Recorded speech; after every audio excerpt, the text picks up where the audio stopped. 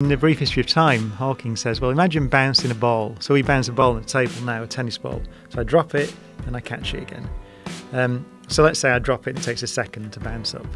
So in that second, the Earth has moved about 18 miles or so in space around the Sun. So you could ask the question, did that ball return to the same place in space or not? And the answer is, you can't answer it. It does from our perspective. But from the perspective of someone watching the Earth go all the way around the Sun, when I caught it again, it had moved 18 miles. And then from some other perspective, it would have done something else. So the point is, you can't say this is a point in space. It came back to the same place, because that just depends on your perspective. It depends on whether you're watching the Earth go around the Sun or whatever it is.